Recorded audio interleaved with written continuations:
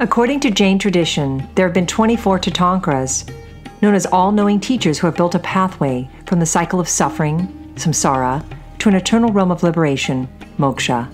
The last Tirthankara is the most famous and is regarded by some as the founder of the Jain religion. His name was Mahavira, meaning great hero, and he lived from 599 to 527 BCE. The Western scholars place his birth and death within the 5th century proper. There is much uncertainty surrounding his life and work, and it's difficult to know for certain which details are historically accurate and which are merely the result of hagiography accredited over time. His story, nevertheless, is a fascinating one and says much about his influence. According to Jain legend, Mahavira first occupied the womb of a pious Brahmin named Devanata. Because she had wondrous dreams, she and her husband knew that this was a special child. However, in a strange twist of fate, orchestrated by the god Indra, Mahavira was switched over to another woman named Trisala, who was the queen of the Kshatriya caste. Interestingly, her original child, a baby girl, was switched over to Devanata. So sweet was this baby Mahavira in the womb that he didn't move so as not to cause injury or pain to his birth mother, but this caused some fear in her because he was so still. When Mahavira was born, the universe rejoiced, and he was honored by gods, goddesses, and angelic beings. Indra struck a divine bell so all can worship this radiant child.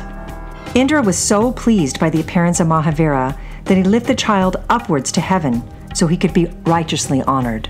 While in heaven, there was a festival where he was bathed and adorned. When Mahavira returns back to the earthly kingdom of his father, everybody rejoices because everybody experiences great wealth and fortune. Because of this, they named him Vardhanama, which means prosperous. As a young boy, Mahavira was playing a game of tag with his childhood companions when a large cobra tried to attack, but Mahavira flung the hissing snake away from the boys and away from harm.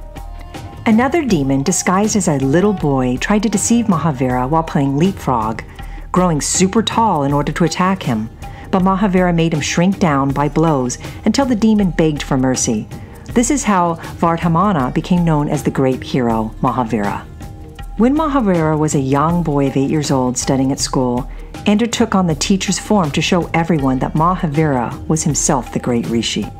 Mahavira grew up as a young, handsome man, but he refused to participate in hunting, since he believed that we should all treat others as we wish to be treated ourselves. Mahavira honored his parents' wishes and got married to Yashoda and had one daughter named Priyadarshana. After his parents died, at 28 years old, Mahavira sought to renounce the world and to seek enlightenment. To do such, he asked permission from his brother, Nartavadata. Mahavira explained to his family and kingdom that he must follow a higher destiny than merely storing worldly riches. As Mahavira got ready to renounce his kingdom and prepare for renunciation, he opened up the palace doors and gave everything away. After his sacred bath, Mahavira was carried out on a beautiful carriage in a parade through the town. In front of the Ashoka tree, Mahavira takes off all his jewels and pulls out of his hair in 5 fistfuls. Indra then appears and provided him with a beautiful white shawl to cover his naked body. Mahavira and his radiance was attractive to all, as he gave off an enchanting aroma of sandalwood paste. In the beginning of Mahavira's journey, a poor Brahmin asked for a gift from him, and Mahavira offered him a part of his beautiful white cloth that was bestowed on him by Indra, but the other part ripped on a thorny branch and was too taken by the Brahmin. Mahavira was now completely naked. When Mahavira was asked to watch a farmer's bulls, Mahavira was in deep meditation and unaware of the request, only to be beaten by the disgruntled man. The cows returned peacefully, and Indra appeared to Mahavira to protect him, and the farmer repented.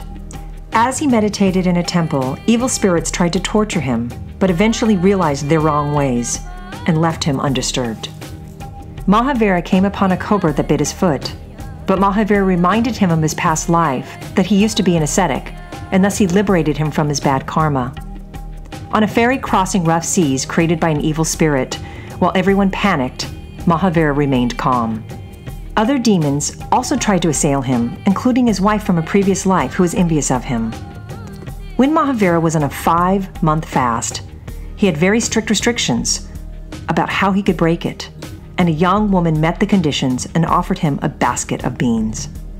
Mahavira met his severest test when a deranged farmer put sharpened papas grass and shoved them into each ear hole. The next day, a physician saw Mahavira in this miserable condition, and the papas grass was removed. For 12.5 years, Mahavira practiced severe austerities, and because of this practice, he eradicated all of his past karmas, and a brilliant white aura surrounded him from then on. With complete knowledge, Mahavira became a Jaina, one who has conquered the onslaught of samsara. In celebration of his Jaina status, the gods planted an Ashoka tree, which grew in full size immediately, and this is where Mahavira taught the community his message of nonviolence. 11 philosophers renowned for their erudition tried to challenge Mahavira, but were unsuccessful. The leader of the group, Gautama, became one of his greatest disciples. After 24 years of teaching, Mahavira was confronted by an old disciple, Gosalaka, who had gained supernatural powers and who tried to use evil curses on him. But it backfired and he died instead. At 72 years old, Mahavira gave his last sermon for 2 days and 2 nights and reaffirmed the 5 principles of Jainism: nonviolence, truth, non-theft, self-control, and detachment from worldly possessions. As Mahavira was on his deathbed, he reminded them that his spirit was immortal and that there was no reason to be sad.